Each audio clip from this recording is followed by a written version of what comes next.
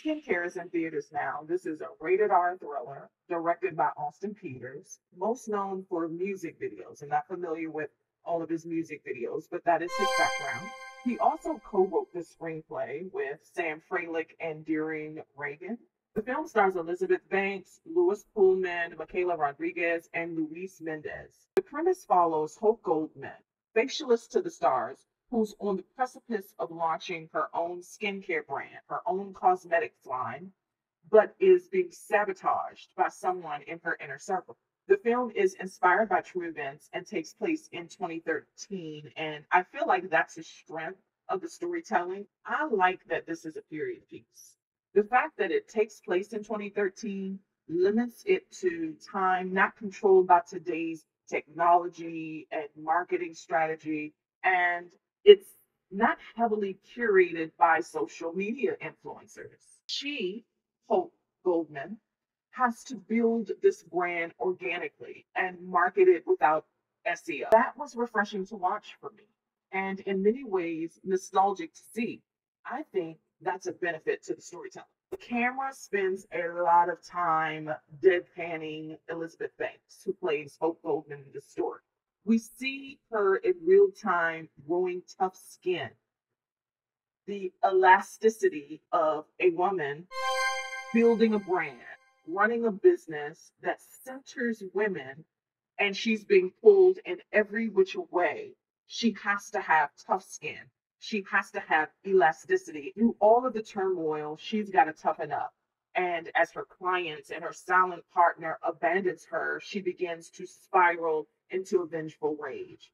That interests me. And I like how that is a parallel to the overall theme of the story. This film is a stunningly accurate portrait of a woman in a business that centers women. This story is very engaging. The tone took some time to build, I will admit that, and to establish itself as a thriller. The trailer did not help me. It didn't sell me to want to see this film because I was confused by the genre and the tone. But once the tone is established, I was rooting for the protagonist. I was willing to go on this hero's journey. The more deliberate the pacing and tone, the more I was interested. And I enjoyed watching the supporting cast. They each have very distinct roles and really contributed to the overall story. Michaela Rodriguez plays Hope's trusted publicist and assistant, but not her savior, which works here. Louis Pullman plays her sketchy friend who volleys between life coach and leech, and his role was very meaty as he serves up this delicious villain.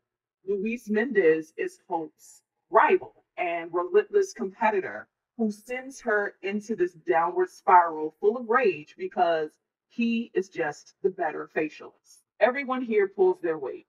I like the development of each of the characters. Each have their own journey that eventually converges to a satisfying climax.